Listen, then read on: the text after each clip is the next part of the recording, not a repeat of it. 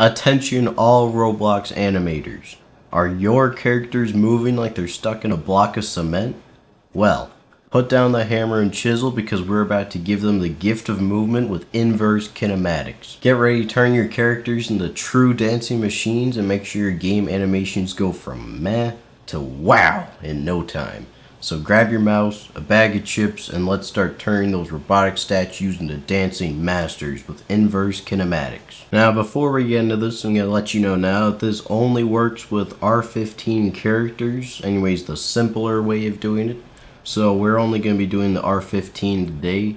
And yes, this does work with custom characters, but you do need to make sure that there is a custom wrist attachment in your character that I'll go over later. But anyways, to start, all we have to do is inside of the avatar tab right up here on the top, let's click on that, is go over to the rig builder over to the right slightly, and let's click on this, and then down here there's a list of all the R15 rigs that you can choose. There's the block rig, mesh rig, man rig, woman rig, etc., all the other stuff. So I'm just going to add in a block rig for now. I think this one looks pretty cool. Gonna rotate them around a little bit. Now there are two things we can do with inverse kinematics. The first one is in the game, and the second one we can do with the actual animation editor right here. We're going to save that one for last just to keep the suspense on you. But now all we have to do is inside of the dummy right over here, all we need to do is just add in a script right here. And in this script we can just write local character will be equal to script.parent, so we're getting the dummy character. Now we need to actually make a new inverse kinematics control. So I'm just going to say local IK control. This will be equal to instance.new IK control. Now the instance.new, it really just creates a new item of whatever we put in these quotation marks. And we're putting a IK control in there, so it's gonna add in a inverse kinematics controller into our workspace, well, into our game really. But we need to set the parent of that IK control to our character. So IK control.parent will be equal to character, and find first child, and we just do humanoid, just like that. And for the IK type, we can just do IK control dot type, and this will be equal to enum dot IK control type dot position, and then we can do IK control dot end effector. Now this is going to be our part that we want to rotate and move and everything, so I'm going to say character find first child left hand, and I want to set this to true. And then down here we can go down to our IK chain root. So let's go ahead and grab that right here. And this will be equal to character find first child left upper arm. And we're going to set this to true as well. Now all we need to do is create a target. So I'm actually going to go over to our workspace by clicking on this little panel right here. And then inside of our workspace we can just click on the little plus to the next of it, and then this will open and we can search for a new attachment. Attachments must be parroted to a base part, so I'm just going to put it in the actual base plate here. It doesn't really matter where you put it for this. So we now have a new attachment in our base plate. I'm going to go over into model, and you can actually just select this move tool right here, or you can press Control and 2 at the same time, and that will move our attachment right over here. Now if you click off, you can easily click over here again and find it. Anyways, now we have our attachment right here. I'm just going to put it in front of his left arm, about there. That's fine to me. And then inside of our script again, just by clicking up here, all we have to do is set our IK.target, and this will be equal to workspace.baseplate.target, not target.attachment, I mean to say. And then this is our script, I believe. Now when we X off the script, everything will disappear and we're back in the workspace. But in the home tab, you can go over here where it says play, And I'm just gonna click on run instead of play. There's a little drop down menu. Alright, so one thing I forgot to mention is that inside of our dummy's humanoid right here, we actually need to make sure we put in an animator.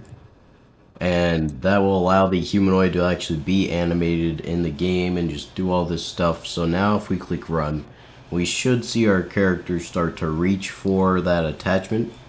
As you can see, it did, but if we go into our workspace, then our base plate over here, and click on our attachment, we can move this attachment around and the hand will actually start to follow us. Now this does work the best with Arthro characters, so I should have been using that, but I chose a dummy instead.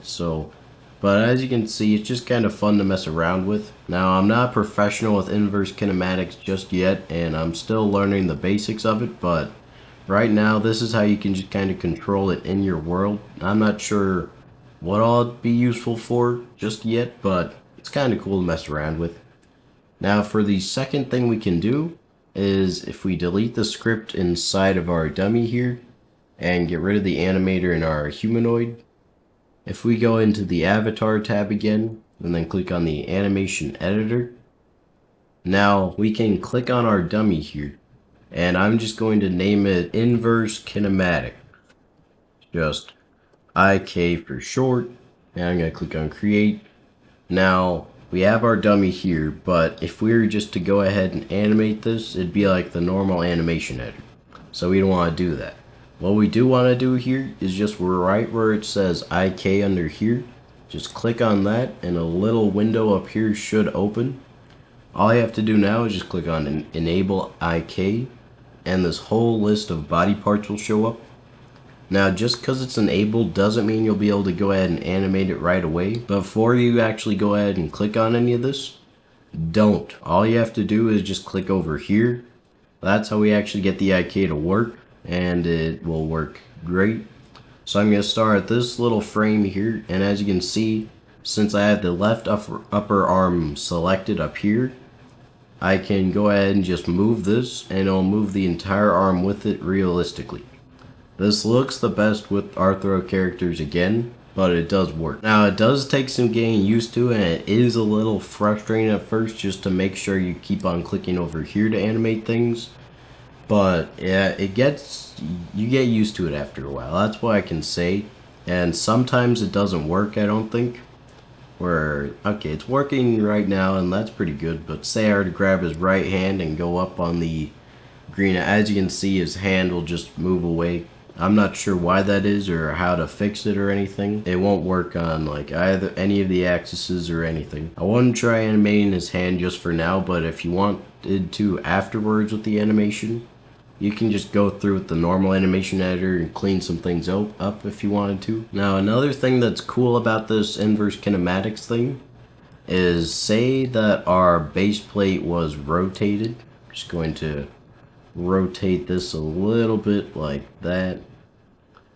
Then if I put our dummy right here and just did the animation editor again, enabled IK again, is that as you can see, his legs will kind of like bend to the shape of it.